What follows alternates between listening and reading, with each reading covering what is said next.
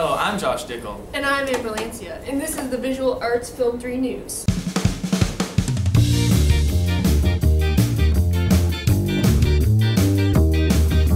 lot has been happening here in the art department. Amber, why don't you fill us in? Photo is using Photoshop to make fine art images, while Digital just finished their product ad and are currently starting their CD band cover. And Film just finished their silent films, and we're currently filming this. Now let's head over to Sam for more information about the digital arts.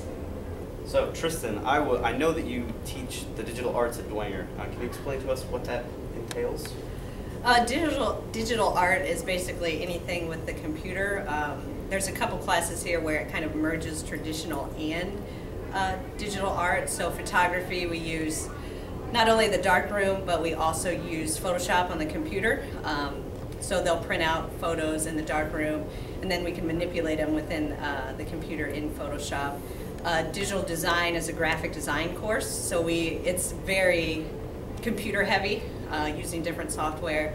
And then film and video as well, where we use Premiere, and we'll film in class and act in class and then edit those on the computer. Cool. So what do you like the most about digital arts? I really love the digital art because you don't necessarily have to be a great artist to do good digital artwork. I've had students who may struggle with traditional art, the drawing or the sculpting, but be really amazing digital artists, and that's always a lot of fun to see because the computer is kind of the great equalizer. You just have to have a creative mind to do the digital art, and I've seen a lot of really great artwork come out of the computer. So. All right, well, thank you for that, Tristan. Back to you, Josh and Amber. In other news, the visual art department has a new teacher whose interest students have been working on their acrylic paintings. They are based off of landscape images where the students then have to crop or zoom in to find an interesting composition.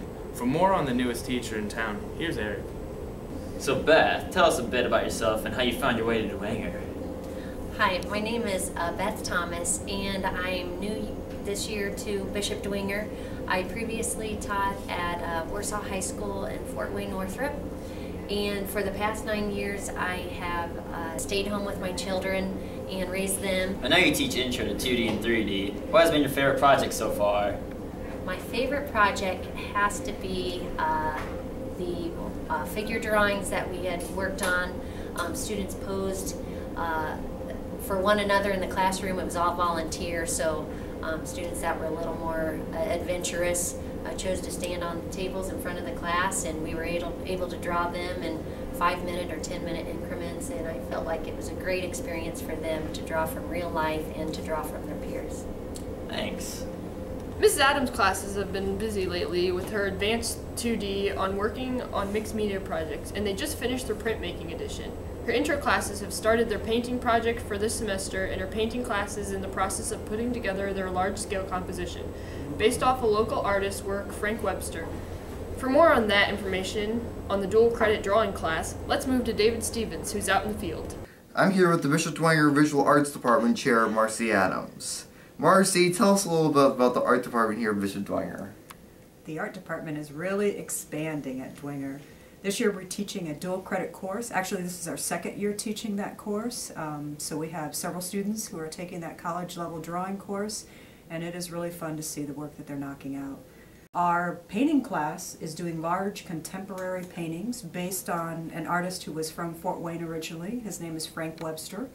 He lives out in New York in the Bronx, and so they've had a chance to review Frank's work, and in the end they'll be sending Frank a letter, probably saying how difficult it is to paint large-scale contemporary paintings. Back to you, Josh and Amber. Well, that's all for Film 3 News. I'm Amber. And I'm Josh. Stay classy, Saints.